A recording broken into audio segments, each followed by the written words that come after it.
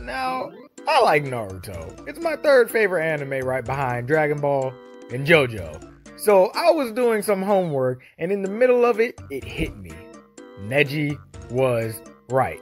Let's take a trip to the Chunin exams. Naruto versus Neji. Now I hate this fight as a fight. Neji had every right to win, but plot armor was in Naruto's favor. The dude took a full 64 palms to the body and stood up. Now the symbolism of this fight is really good. It's a clash of ideologies. Neji believes that your fate is predetermined and that he will always be in service to the main branch of his family no matter what. Naruto believes that you can build your own fate and that you can shift your destiny how you see fit.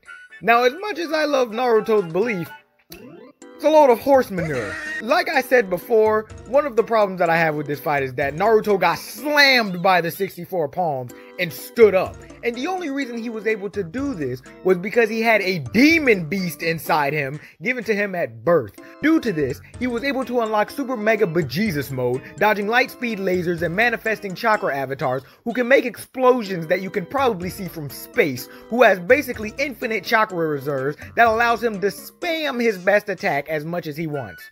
Naruto, I'm cursed serving the head branch of the Hyuga clan and my fate is predetermined. Nah man, you don't have to do that, Neji. You can change your own fate and you don't have to be constricted to the services of your family. However, saying that, I was also blessed with the strongest tail beast in existence, and I'm also the reincarnation of Ninja Jesus. And you want to know something that really grinds my gears? What salts my apples? What censors my hentai? Neji is killed protecting Hinata, the head branch of the Hyuga clan.